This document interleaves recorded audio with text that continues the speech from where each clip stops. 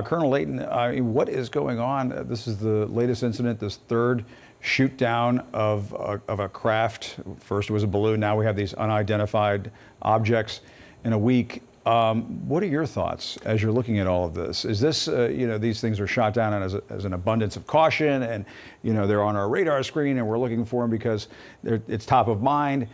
Or is there something more to be concerned about here? Well, I think, Jim, the big thing is that obviously there's heightened awareness now at this point. So, you had the incident a week ago where we shot down the Chinese surveillance balloon, who were pretty convinced that that's exactly what that was.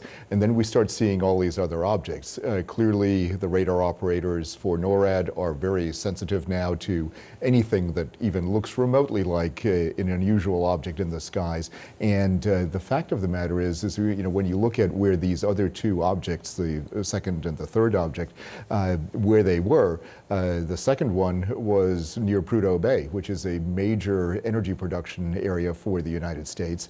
And then you look at the third one over the Yukon, also rich in resources. So there are all kinds of possibilities here. Could it be a weather balloon? Absolutely. Are there other things that it could be? Yes. And we just have to really find out exactly what kinds of things these are. But it's very clear that at least in one instance, we've had a testing of the American and Canadian air defense systems. In the other two instances, that could also be the case. And so we have to really assess where these came from and what the capabilities of these objects are. Is it a little strange that we're about a day or more than a day since the shooting down of that object over Alaska, or off the coast of Alaska yesterday? We still haven't been told by the government what it is. Yeah, that is a bit strange, although I guess we have to keep in mind that it's a very remote location. I've been up there in that area once in my Air Force career, and it is bleak. It's the end of the world. It is literally the end of the world, it's one of those areas where it's very hard to get all the rescue missions in there and the retrieval missions.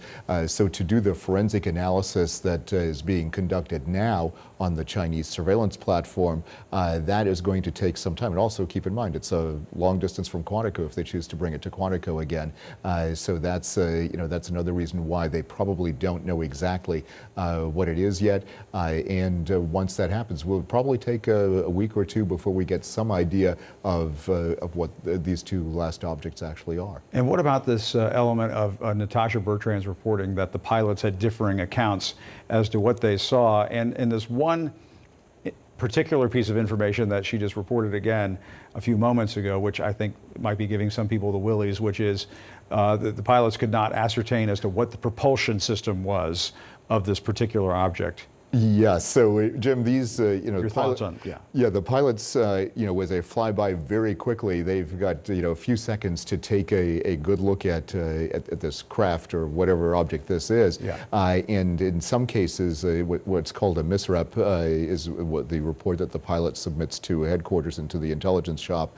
And when they look at that, then they can determine it's basically an eyewitness account of a car crash or something similar to that. And when you look at that, then you start piecing together, okay, this is what they saw, and then you combine that with the actual forensic evidence of the pieces and parts that we're able to gather from these incidents, and then we can perhaps better ascertain whether or not there really was a propulsion system, whether it just flew along with the wind stream, or if there was some other aspect to this that we don't know about. Are there technologies that are being used that we don't understand yet?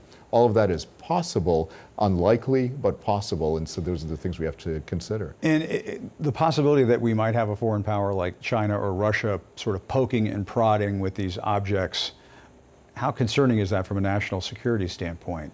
So these are the kinds of things. These are major no-nos, aren't they? Well, we do that all the time. Yeah. We do it to them, they do it to us. But here's the no-no part.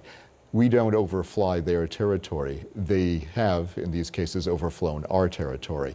If it is, in fact, the objects 2 and 3 are, in fact, from either China or Russia. We know that in the case of the first object, the balloon, obviously the Chinese did that. That was the big no-no. So the way things run in the reconnaissance world now is, yes, you test the systems, but you don't overfly the systems, the air defense systems of an adversary. Don't get caught. And you certainly don't get caught, not like Francis Gary Powers whistleblowers back in the early 1960s, you know, Right. who definitely got caught. But the rules have changed since then, so we don't do that kind of thing anymore.